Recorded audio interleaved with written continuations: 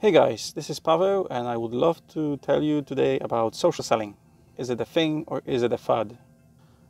So what actually social selling is and if it's possible. So you could ask the die-hard sales, they would probably argue and tell you that it's not a thing and basically it's just a gimmick.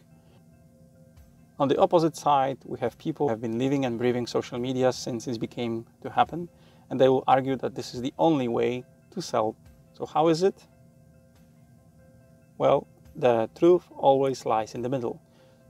Social media platforms have been there for ages, and corporates are being used to use them quite often. So we can use social media platforms to gain our brand awareness. Whenever we are a person or a corporate, you can use and facilitate social media platforms just for the sake of brand awareness.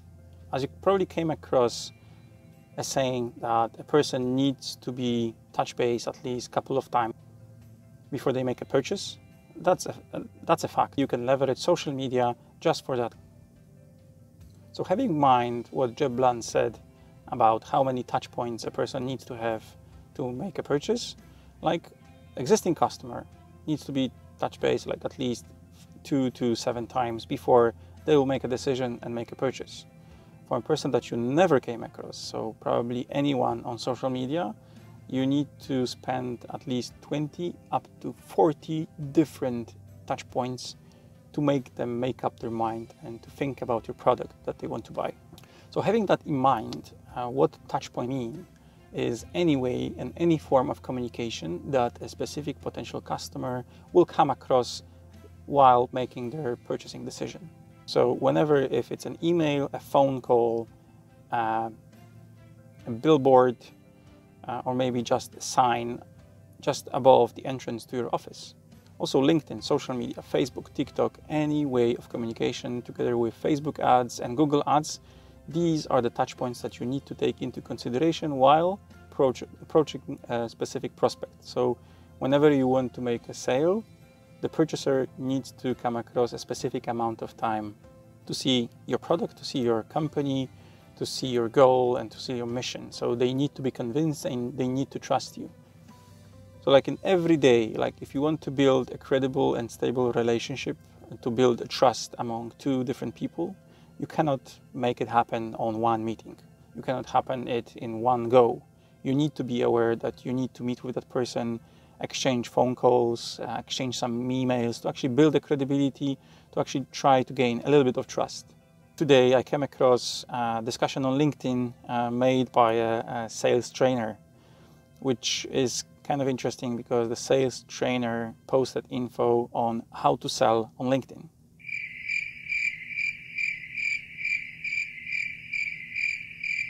First of all, you can't sell on LinkedIn. Secondary, you can't sell on any social media platform. That's a fact. People make a sale, people make a purchase. One thing that you can do on social media like LinkedIn is to build your credibility. You can build brand awareness. You can build trust. And these are the means for you to go out there, make a phone call, have a meeting, send an email, an inquiry about a sale, a product that you have. If you gained enough credibility, if you gained enough of trust, that person actually might consider having you on the meeting and discussing a specific purchase from you. Even when you're buying and selling through Facebook, like Facebook ads, you're buying on their website. So the website itself has to have enough credibility to make up your mind to make a purchase. It never happens instantly. So obviously the sales trainer has the best possible way to attract customers through LinkedIn, as there are a lot of sales professionals that actually seek for help, seek for advice, seek for additional information about how to sell better. Because everyone struggles to prospect. That's why the sales trainer posted an easy, really relatable post on how to sell on LinkedIn. Because like everyone wants to take shortcuts. Everyone would like to have this magic pill, magic potion that will make you sell better, more efficient, to nail on each and every contact. But here's the truth. It will not gonna happen. LinkedIn is just a means for you to convince people to have a proper chat with you. So obviously, if you are a professional and your product is for professionals and you can find them on LinkedIn, definitely first what you need to do is to check if the social media that you are planning to use has the means to transfer your speech to people that actually matter to you.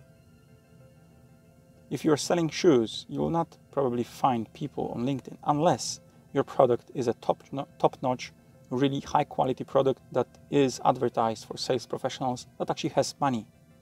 But if you sell t-shirts with emblems or any other memes on the t-shirts, you probably will not find people on LinkedIn that you would like to speak to. Then choose like TikTok, Facebook, whatever. So if we have already defined that the platform that you are seeking for has the potential, who is your customer? What is the language of your customer? What your customer is interested in? Does he want to receive like spam information about your product? Obviously not, but definitely he would like or she would like to hear about how your product is solving issues that they might be having. So for obvious reason, you need to be on the platform that actually you have the matching audience. Then selling is possible. First of all, if you think about reaching out to any audience on any social platform, you need to build credibility from the basic stuff. You need a very professional photo. Depending on what you're doing, the photo needs to match your role.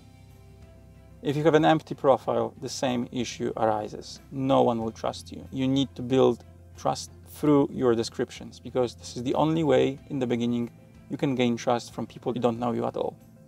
It's very important you will share anything which relates your audience interests, and it can be even better if that correlates with the product that you are selling.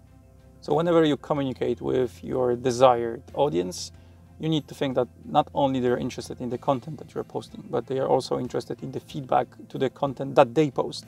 So you need to be mindful about commenting their stuff. And last but not least, definitely not try to sell on LinkedIn like the sales trainers advise you to.